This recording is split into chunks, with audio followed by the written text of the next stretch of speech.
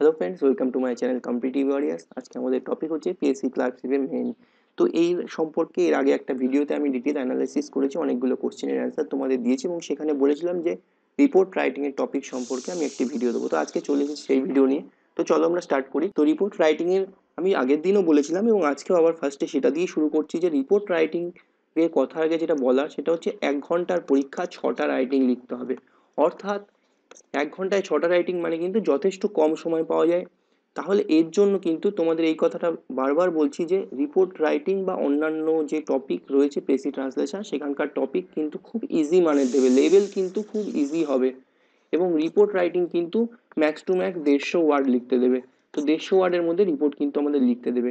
তো তার জন্য বলছি যে খুব বেশি ট্রেন্ডিং টপিক বা খুব বেশি বড় বড় টপিক, কঠিন টপিকের দিকে কিন্তু আমাদের গিয়ে লাভ নেই, কারণ সেরকম কিছু দেবে বলে আমার মনে হয় না। খুব ইজি মানের একটা রিপোর্ট কিন্তু লিখতে দেবে, একদম বেসিক যে রিপোর্টগুলো হয় আমরা ক্লাস 9-10 লেভেলে করেছি সেগুলোই কিন্তু লিখতে দেবে। অর্থাৎ 9-10 স্ট্যান্ডার্ড যে সমস্ত বই আছে বা ম্যাক্সিমাম 11-12 স্ট্যান্ডার্ড যে সমস্ত ইংলিশ বই আছে, তো সেগুলোর যে সমস্ত রিপোর্ট রাইটিং আছে, তার যে এক্সাম্পলগুলো আছে, যেমন কোনো অ্যাক্সিডেন্ট রিপোর্ট, যেমন কোনো কালচারাল প্রোগ্রামের রিপোর্ট, বা কোথাও আগুন লেগেছে সেই রিপোর্ট, বা বন্যা হয়েছে সেই রিপোর্ট, তো এরকম ধরনের যে সমস্ত ট্র্যাডিশনাল রিপোর্ট হয় সেগুলোই কিন্তু তোমরা ভালো করে পড়ো, ওখান থেকে কিন্তু আসার সম্ভাবনা সব থেকে বেশি।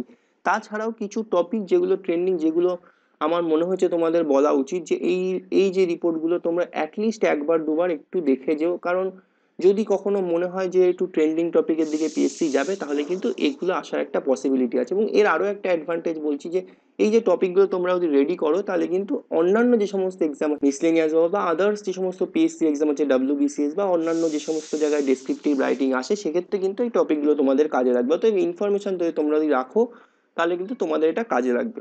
তো সেই হিসেবে যেগুলো টপিকগুলো আমি ভেবেছি সেগুলো তোমাদের সাথে শেয়ার করছি। তো ফার্স্ট যেটা টপিক, ফণী বা বুলবুল, অর্থাৎ যে রিসেন্ট যে ঝড়গুলো হলো, যে ফণী উড়িষ্যায় হলো এবং বুলবুলও হলো, তো এই দুটো ঝড়ের যে তার যে তাণ্ডব, তার যে এফেক্ট, কারণ এইগুলোর উপর কিন্তু একটা রিপোর্ট আসলেও আসতে পারে। তারপরে যেটা হচ্ছে পুলওয়ামা অ্যাটাক এবং বালাকোট স্ট্রাইক। তোমরা জানো সবাই পুলওয়ামাতে এক বিভৎস অ্যাটাক হয়েছিল, তার ফলে আমাদের প্রচুর সিআরপিএফ জওয়ান মারা গেছিল, এবং তারপরে বালাকোট স্ট্রাইক হয় রিভেঞ্জ হিসেবে। তো সে বিষয়েও কিন্তু একটা ট্রেন্ডিং টপিক থেকে যায়, তো সেটাও তোমরা একবার দেখো। তারপরে একটা ইম্পর্টেন্ট টপিক আছে ক্লাইমেট চেঞ্জ।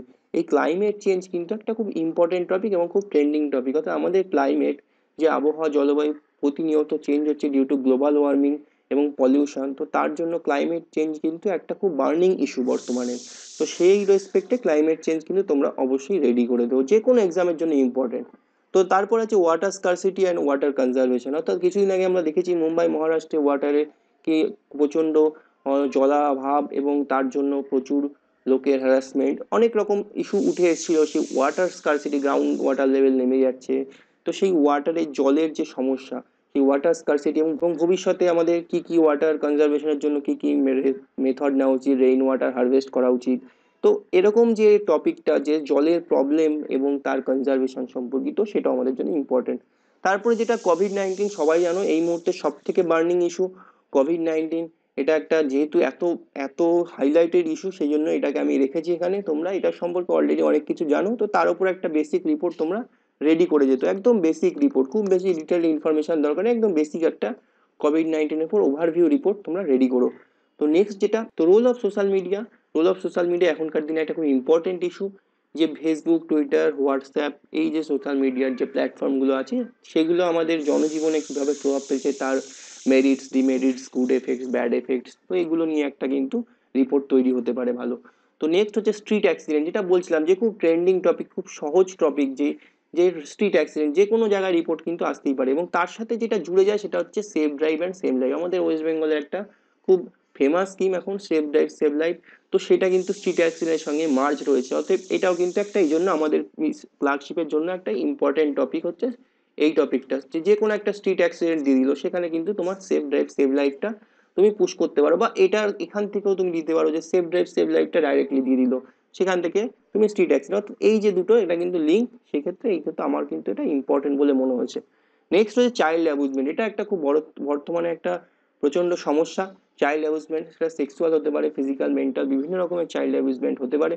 তো সেই রেসপেক্টে কিন্তু এই যে টপিকটা, এটাও কিন্তু একটা খুব ইম্পর্টেন্ট ইস্যু। তো তারপর যেটা ব্লাড ডোনেশন ক্যাম্প, এটা একটা খুব বেসিক টপিক যে কোনো জায়গায় ব্লাড ডোনেশন ক্যাম্প হয়েছে তার সেখানকার সম্পর্কে একটা ছোট রিপোর্ট লেখা, যে সেখানে মেইন গেস্ট কে ছিল, কিভাবে হয়েছিল, কারা অর্গানাইজ করেছিল, এর কি ভালো দিক আছে, খারাপ দিক আছে, ব্লাডটা ঠিকঠাক প্রিজার্ভ করা হয় কিনা, তো এর ওপর কিন্তু যে কোনো একটা টপিক হতে পারে রিপোর্টের।